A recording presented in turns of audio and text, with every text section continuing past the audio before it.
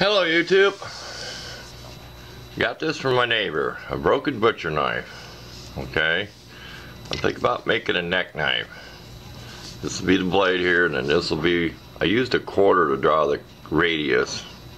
This will be the handle, is about 3 inches, so you won't get your pinky on it, but I'll get 3 fingers, my pinky maybe down on the end.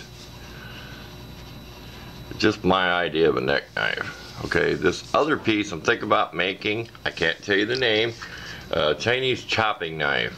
I looked it up and it does have a name. Just take this part and just round it, put the same radius, just round it, bring it down straight. So it's like a little cleaver. That way you got this nice edge, because if you tried to curve it, it'd be too short. I don't want to duplicate this bevel. Okay, I don't want to try to do it. I'll just make a small chopping knife. We have to pause here because someone's knocking on my door. Okay, if the camera's recording, at least it was good news for me knocking on the door. I just got another package from Amazon. It is a cheap knife I'll be showing in probably one of the next videos you'll see. It'll probably be posted Friday night. Today is Thursday. Anyway, back to that. Just simple curve, make a little chopper. Really nice big handle. So the handle will be heavier than the blade, but you get the idea. Okay, and I start with some 220 sandpaper. That's about all the cleaner that's going to be. Pits and everything. And that's about all I can think of. Oh, there is a little bend in the blade. It might be hard to see on camera. You can almost tell when I roll it past there. The way to get that out of there is take a chrome, like 1/2 inch socket extension, get this in the vise, like maybe this way, not this way. If you can, I got cardboard jaws I can use. Maybe I can still hold a blade in there. And you rub it.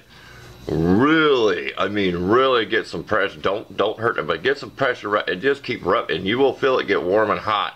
And you will actually smooth that edge back down on these cheap old butcher knives, because it's a piece of round, hard steel, and the socket's chrome plated, and chrome bandium socket extensions, I should say, and it will actually flatten that back out, usable.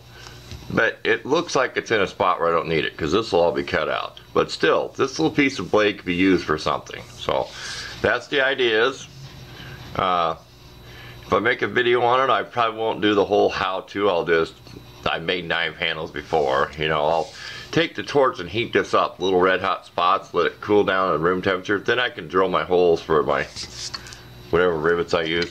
And I'll stay away from here, and it won't lose the temper. In fact, I'll have an ice cold wet rag wrapped around here, sopping wet rag, so we know it'll never get hot, even if you hear it sizzling. So that's it on this big old butcher knife.